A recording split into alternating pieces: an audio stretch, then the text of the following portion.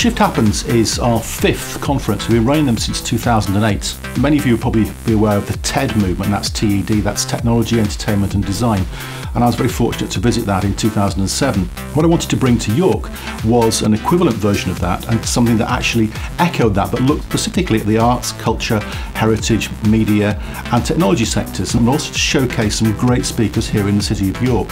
So we're very proud here at Pilot Theatre to be delivering what is, we consider, a world-class conference and networking event right here in the heart of the city.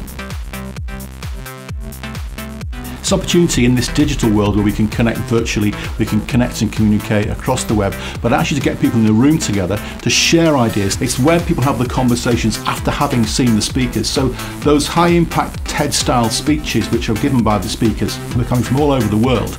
In the breakout sessions they have a chance to communicate, to connect and to talk and to network. The inspiring nature of the talks is really the launch point in terms of the conversation.